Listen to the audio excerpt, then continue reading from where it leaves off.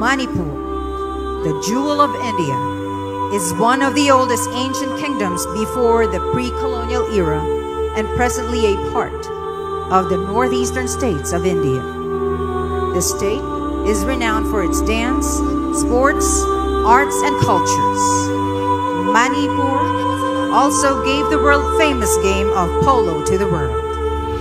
Lukanand would like to draw your attention to the subject of narco-terrorism in the region of northeast India, with a special focus on the state of Manipur through this esteemed platform. Ethnic warfare transpired on May 3, 2023 in Manipur. The conflict unfolded between the indigenous Meitei ethnic group and the Kuki-Zo community.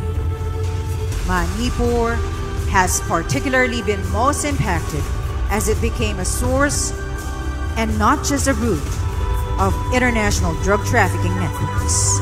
The intense conflict prolonged over 5 months, and there is still unrest without any solution for peace.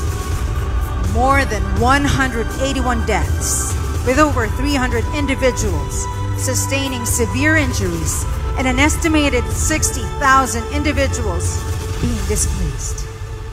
An impending issue to national and international security. The objective of the anti-drug campaign extends beyond Manipur to the protection of India. Let's save the world from narco-terrorism. Save the world. Save Manipur.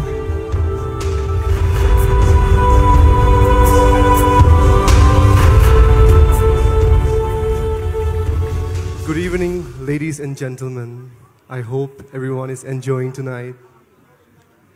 I believe our platform, Miss International, is beyond the glamour. Our platform advocates for many causes. We are very privileged to have our own foundation called Mr. International Foundation. Through this foundation, today I shed the light to my own community, my own state, Manipur, which has been burning from the past 5 months. News of deaths, houses being displaced.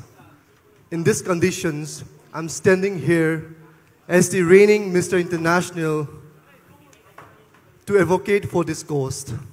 I want everyone to give a chance to see what's happening in India to the state called Manipur.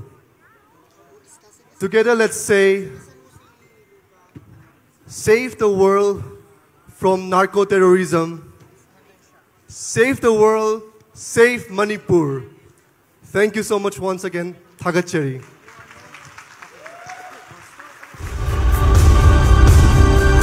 Ladies and gentlemen, Lukanand, our current Mr. International. We also like to acknowledge